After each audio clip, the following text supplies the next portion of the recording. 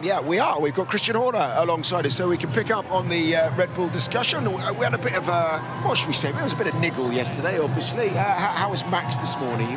He seemed to be in fretful mood yesterday. Absolutely fine. I think that look, you can understand his frustration yesterday. He had a damaged car. It compromised his race, and he says it as he sees it. And but immediately, even within an hour after the race, the big points of today, that's where his major focus is.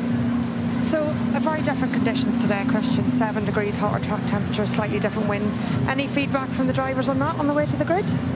Obviously, they've had a chance to do a few reconnaissance laps, so they get a bit of a feel. The only thing they can really change is the front wing. So, but nothing major reported. Just where they want that front wing for the first stint. Now, we can't say for sure, but almost inevitable that your two drivers are going to be the ones fighting for the victory today.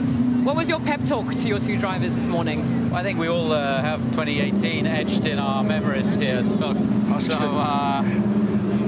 yeah, they knew exactly what we were talking about, and I think that the drivers are free to race just as long as they respect each other and obviously the cars and the team. The objective today at this stage in the championship is bring home as many points as we can as a team at a track that is pretty brutal. Checo's shown his resilience. We've seen it time and time again. Does he genuinely believe he can take Max down over the course of a season?